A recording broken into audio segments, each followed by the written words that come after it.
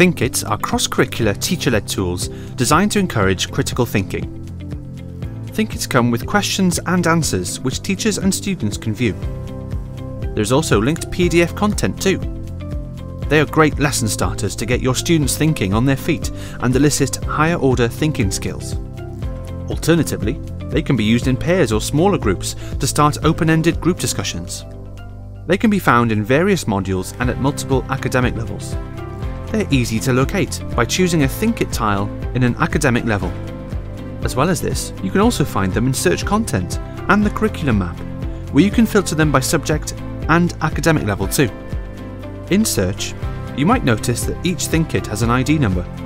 For speedy retrieval at a later date, it's always good to take a note of this, as inserting this number into Search will take you to it in one click.